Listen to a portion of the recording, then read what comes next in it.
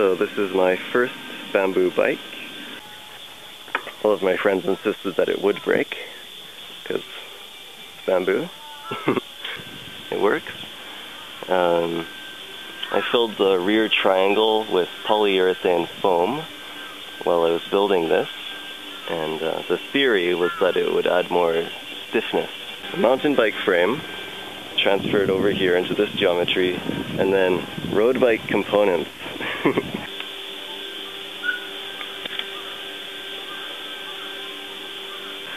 I think possibly one of the problems with the bamboo itself was that it was too young.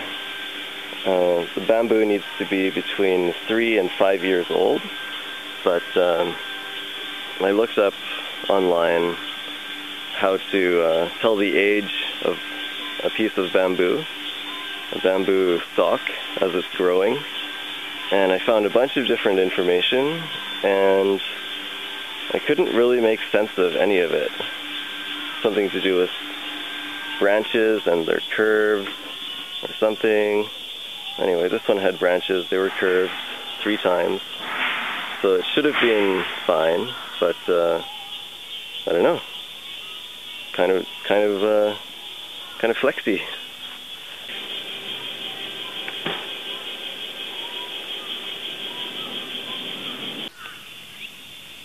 So this is the lashing, and it's made out of hemp and wood glue. The recipe calls for carbon fiber and epoxy, but carbon fiber is energy intensive, and I'm kind of nerdy that way. So I wanted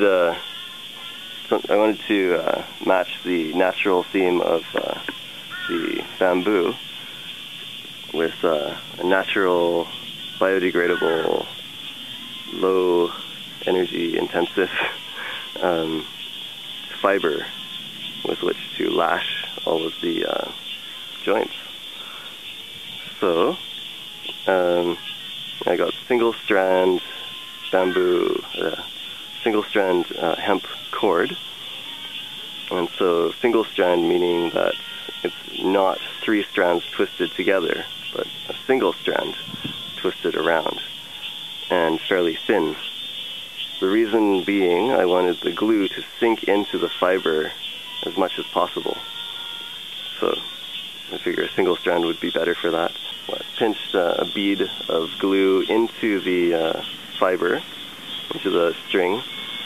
I cut out about 1 meter of string, and then smeared a bit of glue on the surface, and then wrapped the string around.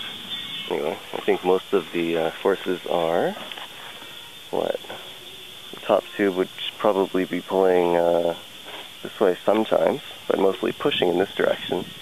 So I wasn't so worried about it pulling out this way, but rather pushing into here. So that one is fine as long as it didn't slip off the side. Similarly, it's called the seat stays would probably be pushing up this way from transferring weight from the seat down here, and this is pushing down, which in my mind means that these struts are going to be pushing up. So I wrapped the string accordingly. The chain stays, I think that these are pulling this way. When you sit on the seat, force goes here through the seat tube, and then that would make this bottom bracket want to splay apart. So I had to make sure that these chain stays were well connected to the bottom bracket. So I posted a question on Instructables.com about how to make the bottom tube more torsionally rigid. Torsion meaning a twisting force like this. So if you push on the pedal, if I push down here, it should make a rotating force this way. Sure. And maybe it's something to do with the glue that I used. Somehow I don't think so, but possibly the joints are flexing. But somehow I don't think so. I'm not sure why. They just seem pretty stiff to me. And there's a problem with the headset. This headset comes off of a frame with a head tube that was, how big? 1 1/8 inch, I think, or whatever the larger standard head tube diameter is. And this one is a 1-inch head tube. So I had to put a big steerer tube and big headset in a small tube. So I went to a bunch of shops and everybody said that is impossible. You can't put a big thing in a small hole. But I had an art show coming up and I didn't have any other options. And you're like, oh yeah, this turns really easy. And then you sit on it and it's like, oh god, I can't steer and there's cars coming at me.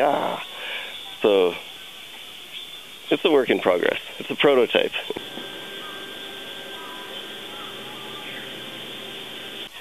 And here is the piece that I wanted to put on the back here. Anyway, my plan was to stick this thing on here, and then take some hemp string and glue and glue this sucker on here, like this. Oh, I didn't put any borax on the inside of the tubes, which I should have, but I didn't have time, and I didn't have any borax at the time. Stain, something to protect the outside of the bamboo from water, and the borax on the inside to protect it from mold. And I've got a little bit of mold growing right here on the outside. Yeah, so a little bit of trouble with mold, but I don't know, it's a natural thing. The tubes are this color because I roasted them over a stove, propane stove, and that dried out the bamboo and charred it a little bit, which keeps some, I guess it doesn't keep all the mold off, but it preserves the tubes a little bit and caramelizes the sugar inside of the bamboo shoots, the bamboo stalks, which makes them stiffer, or so the common wisdom goes. And last but not least, I was worried that the seat tube here would split from the torque of the seat posts going back and forth and side to side.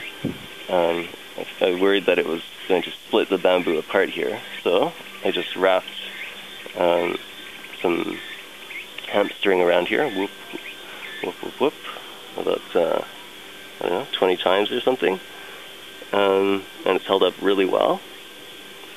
And I put in a piece of mountain bike forks that more or less matched this seat tube size in here, and I cut a little slot, which you probably can't see, right here, little slot. Where is it? Right here.